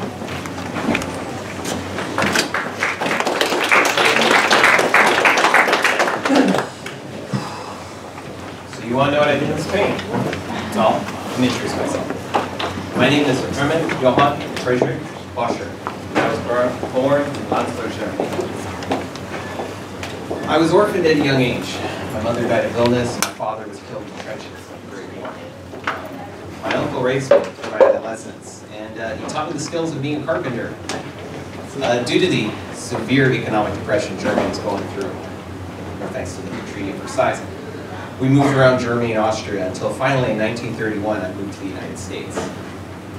I actually settled in San Francisco and began my college studies in sociology at the San Francisco State University. For work, I worked as a dockhand. Met a lot of fine individuals and docs, a lot of members of the American Communist Party, and I was never a member myself, of course. But I had seen a lot of what had gone on in Germany and Italy with fascism taking over and destroying human rights, thanks to fine individuals like Hitler and Mussolini. So when Civil War broke out in Spain, I saw the same destructive ideologies crushing a nation, and the part that really hurt me wasn't so much the fact that the United States, Great Britain, France, the other democracies were choosing not to help the Republic in Spain, but the fact they were criminalizing anyone who would help this Republic. I just couldn't sit by and watch. So I left my college studies, left my job, and I was one of the first of soon to be many foreign volunteers to go across the Atlantic and fight for Spain. So my ship sailed Christmas Eve 1936, and once I arrived in Spain, well, because of my ancestry, they said, well, we can't put you with the Lincoln Brigade. We're going to stick you with the German-speaking Thalmann Battalion. I was there for a little while before they finally moved on to the Lincoln Brigade. And that's where things get interesting. I served in several roles during the conflict. First as an infantryman in the trenches, until I got shot in the hand, pulled me back. But then they asked me something I wasn't expecting. They said, can you form a motor pool? Okay, what does that entail? Well, form a motor pool. Find trucks, find drivers, put them together, and each take supplies to and from the front lines. That's what I did. Did that for a while. Eventually, I became a communications commissar, and I was wounded again. Spent more time in the hospital than I cared to admit. So I saw countless battlefields. Ramara, Hete, Ebro offensive. Well, was wounded yet again, pulled off front lines. Well, the International Brigades withdrew in September of 1938. My participation in the war and my association, again, not a member of the Communist Party, just association, prevented me from coming back to the United States until finally in 1939, through some finagling, I managed to get my way back to the United States. I got my old job as a dock worker back, working with several people I actually served with in Spain. So, well, when the Second World War broke out, the next day after Pearl Harbor was bombed, December 8th, I joined the United States Army to help fight fascism. I was assigned to the Iowa National Guard, so from California, signed up. Iowa National Guard, I know, unusual. And I got sent to the Southwest Pacific, where I am now, fighting at the bloody Battle of Buna in northern New Guinea. So, where do I go from here? Well, soon I'll be part of the liberation of the Philippines, and on New Year's Eve, 1944, I'll be killed in action. My body is now interred at the Manila National Cemetery for the rest of this day. Thank you.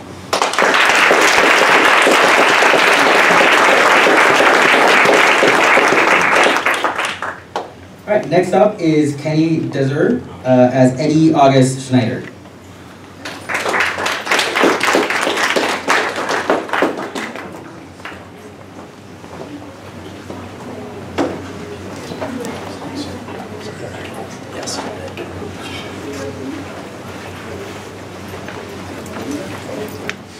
My name is Eddie August Schneider. I'm an American pilot who fought for the Republic during the Spanish Civil War, but more on that later. I was born on October 20th, 1911, in Manhattan, New York, to Emil Schneider and Inga Pedersen. My family moved out of New York to Jersey City, New Jersey, when I was young. I graduated high school in 1927 at Dickinson High School in Jersey City. 1927 was also a very tough year for my family, because that's when my mother died. After her death, my father took our family to Germany to visit some relatives. It was in Germany where I flew in my first plane and my obsession with aviation began. Once I got back to the United States, I quickly worked to get both my pilot's and mechanic's license, which I got in 1929, landing me to become the youngest person in the United States to do so. On July 30th, 1930, when I was 21, I decided that I would fly to the Pacific Coast and back. It took me only 57 hours and 14 minutes, breaking Frank Herbert Goldsborough record of 62 hours and 58 minutes. After setting the record, I participated in the Ford National Reliability Air Tour. I did a tour in 1930 and again in 1931, winning a couple of trophies. In 1932, I married a fellow aviation fanatic, Gretchen Hannon, in New York City. She was the director of the Aviation Club of the New Jersey Journal and Junior Club magazine. We had met at an aviation function, and we had no children. Then, in 1935, I opened a flying school at the Jersey City Airport. Unfortunately, despite my best efforts to fight for it, it soon became a stadium, and I was out of work. Naturally, I began to look for flying jobs, but that became harder and harder. In 1936, a lawyer came up to me with an offer I could not refuse. I was promised to be paid $1,500 to fly for the Spanish Republic Air Force, with a $1,000 bonus for every rebel plane I shot down. On November 11, 1936, I left for Spain to fly in the Yankee Squadron. This squadron consisted of me and a few other American pilots. Here my story coincides with my fellow squadmates. Once I got there, it was clear I was expected to fly and fight without training in planes that should have been in the museum. I flew a beat-up Potez 54 bomber during my time there. If it was not for the Soviet pilots for flying escort, I surely would have died in Spain. But we did that. We did what we were paid to do and flew effectively on the Republic's side. After a month of flying in Spain, things were getting more and more difficult and dangerous. Me and a few others had enough of this war. It got to the point that we had to pull out our pistols every time we landed because we feared being arrested on suspicion of being nationalist agents. It didn't help my case when I accidentally turned on the nationalist radio station. We complained to the Spanish Air Ministry, but they did nothing but remind us of our various shortcomings. Finally, after being refused the Christmas leave we were promised, we attempted to escape to France by boat. We were found out and arrested, while the man who was supposed to drive the boat was executed. We were released after 1,800 hours of imprisonment. I guess the Republic still needed pilots, but in January of 1937, we returned to the U.S. Apparently, the U.S. government demanded us back.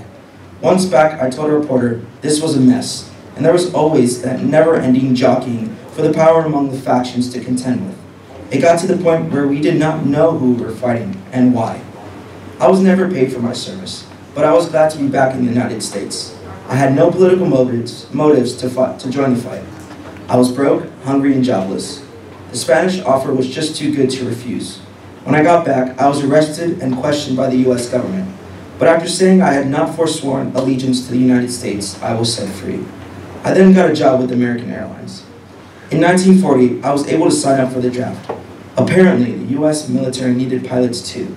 Sadly, I died on December 23, 1940, at Floyd Bennett Field in a mid-air collision during a training exercise at the age of 29.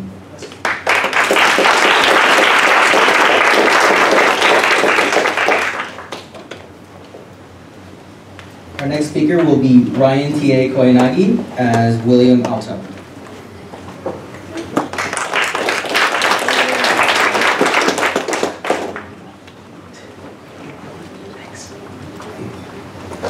My name is William Eric Alto. I was born in the Bronx, New York on July 30th, 1915. My mother, Elsa Akola, was from Finland and came from an affluent landowning family. She became a communist and had to flee Finland for America when she was an athlete. Once here in the States, she connected with Finnish communist circles. To help me stay in school, my mother married a well-to-do conservative Finnish man named Otto Alto, and he adopted me when I was 12 years old. As I got older, I adopted a similar worldview as my mother because of what she taught me, the struggles I had seen her go through. It was around this time that my stepfather and I started feuding. I also palled around with a Finnish youth club known as the Harlem Proletarians and joined the Bronx Young Communist League. Tragedy struck when my young half-brother Henry passed away. After my little brother's death, tensions with my stepfather only worsened, so I left home and school to find myself. I ended up working odd jobs like truck driving before leaving for Spain. In 1937, at 21 years old, I left the United States to fight fascism in Spain. Seeing how the world was crumbling around me because of the Great Depression, I had a desire to make my mark on this unforgiving world. So I would leave for the Havre, France, aboard the SS Paris. I crossed into Spain from France, and like many of my comrades at the time, once I was in Spain, I was recruited to be a guerrilla in the International Brigade Collection Point at Albacete. I was recruited because I am 6'2" and very athletic. A college-educated longshoremen's union organizer named Alex Kunstlich was also recruited with me. We were trained by the Soviets in demolitions at a school near Jaén in southern Spain, but they taught us how to use pressure-sensitive explosives so we could sabotage supply lines. After we finished our training, we teamed up with a tough young Communist Party organizer and former acrobat from Brooklyn named Irving Goff. Under the command of Kunstlich, we focused our guerrilla operations on the southern front and in the countrysides of Cordoba and Granada.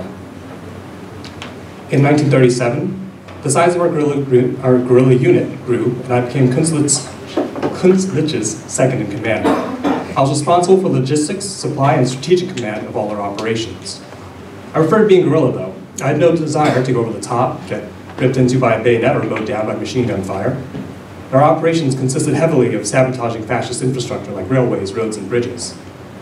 We could not engage in actual fighting, however, because we were often stifled by the lack of arms we had because of the international arms embargo.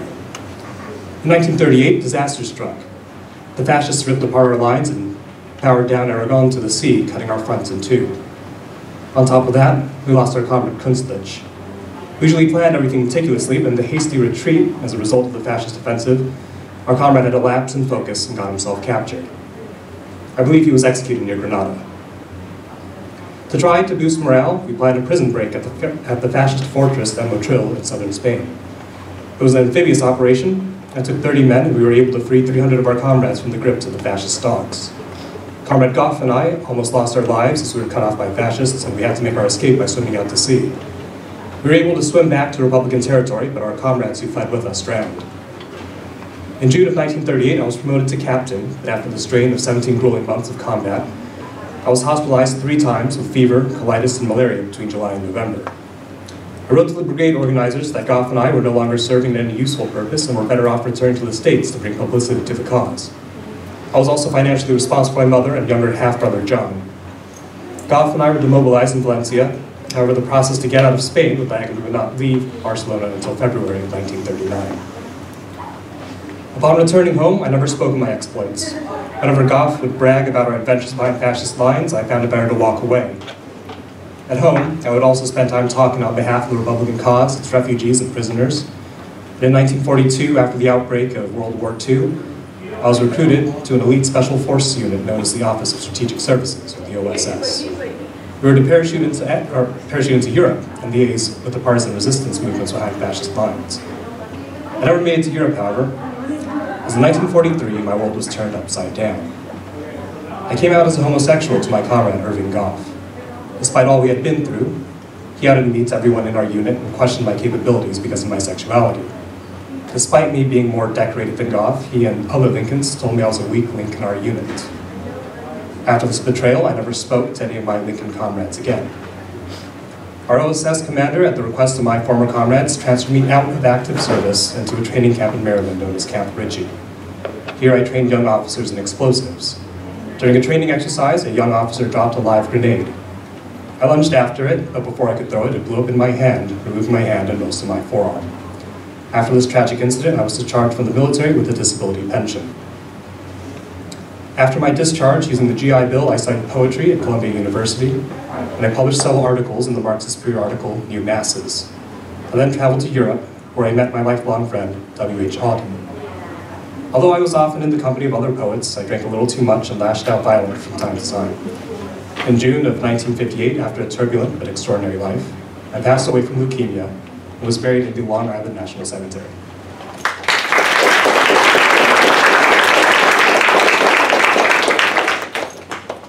Our next Lincoln will be Joshua Perez as Delmer Burke.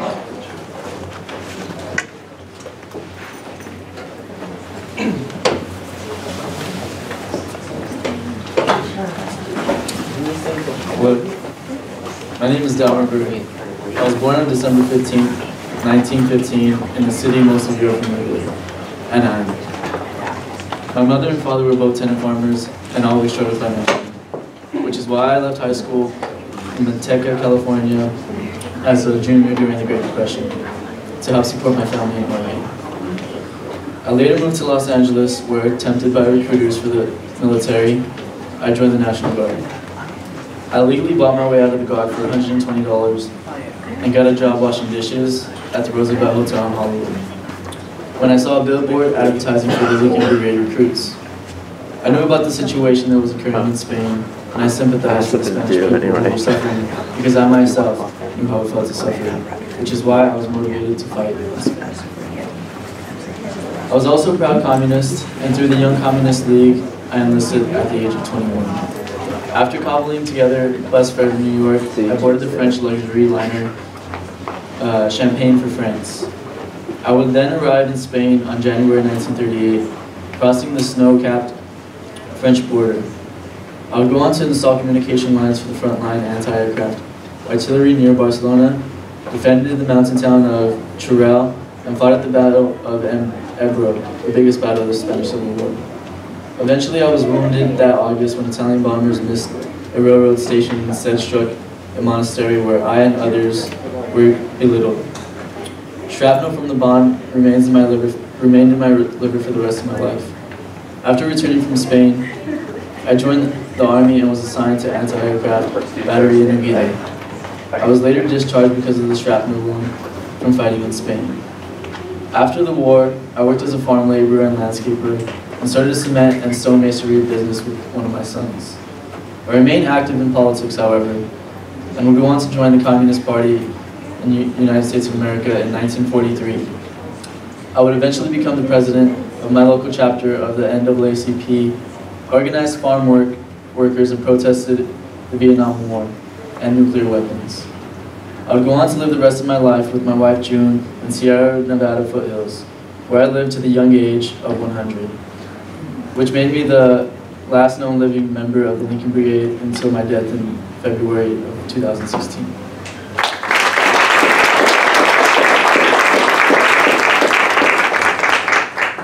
Our last Lincoln for tonight will be Ian Fisher as Edward Barsky.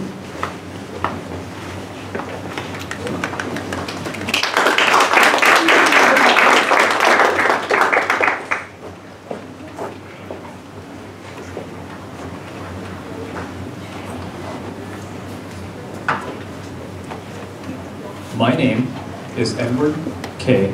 Barsky. I was born in 1895 in New York, where I grew up with 5 siblings as the son of a doctor. I followed my father's footsteps. I eventually began my career in medicine in 1919 at Beth Israel Hospital, where I became associate surgeon by 1934. In 1935, I joined the Communist Party. And soon, I left my post to provide medical support in the Spanish Civil War in January of 1937. I was one of the founding members of the American Medical Bureau to aid Spanish democracy, also known as the AMB, where I took an active role in providing medical care and raising funds for the war. This included a short return to the United States in 1937, during which I raised funds from a speaking tour. Providing medical care to Republican soldiers during the Civil War was incredibly difficult, as we lacked supplies and accommodations. After receiving a message alerting my team to the hundreds of injured as the result of the Battle of Jarama, my team and the townspeople, who we enlisted frantically, worked to transform the schoolhouse into a hospital.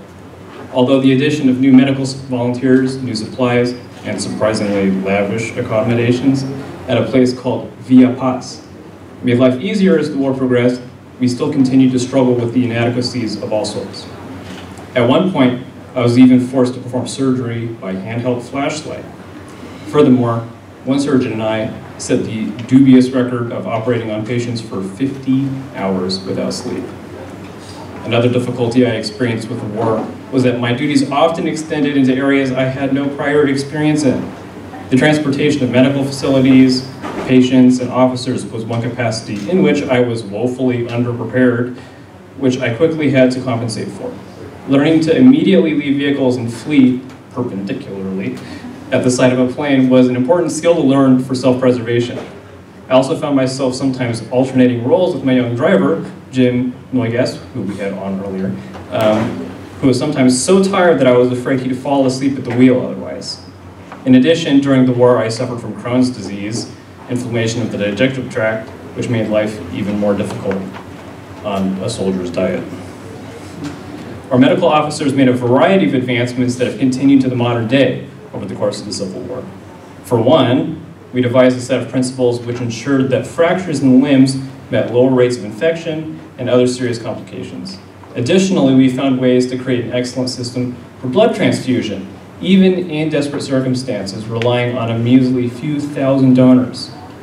There was also some of the first antimicrobial agents and studies on nutritional efficiency.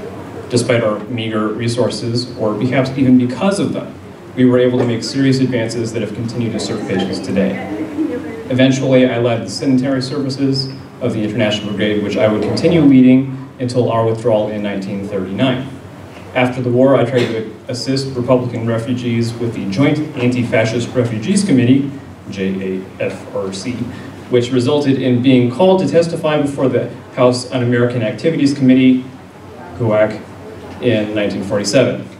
After refusing to give up the JAFRC's financial records, I was imprisoned for 5 months, which resulted in my medical license being suspended, although I was eventually reinstated after a protracted legal battle and an additional 6-month suspension. Once I returned home from war, I wrote a lengthy 400-page manuscript, but never managed to get published. I also married Vita Lauter and had a daughter named Angela. As I grew older, I continued working as a surgeon and joined other progressive causes, such as working with the labor parties nationally and publicly opposing the Vietnam War. I died in 1975, leaving behind a wife and daughter.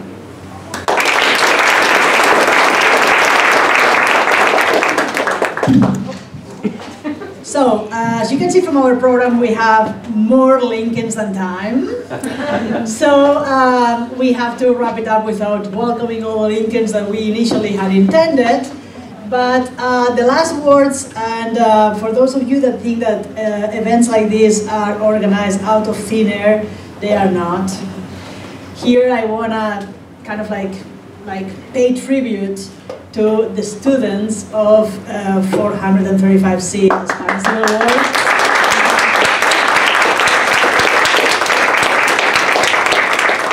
Because it's them that did all the work.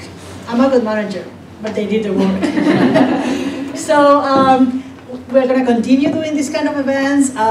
Right now, after this event ends, there's another one. There's going to be a projection of a documentary called No Más Bebés, No More Babies, about the forced sterilization that Latin American women had to endure in the 60s and 70s in California hospitals. Not by choice. They came to have a baby, they went home sterilized. So there's a projection of the documentary and a question and answer with one of the producers of the documentary, so you can learn more about how public history is done. But I am very happy that you're all here. I hope you had a good time, and I hope to see you in further events. Thank you.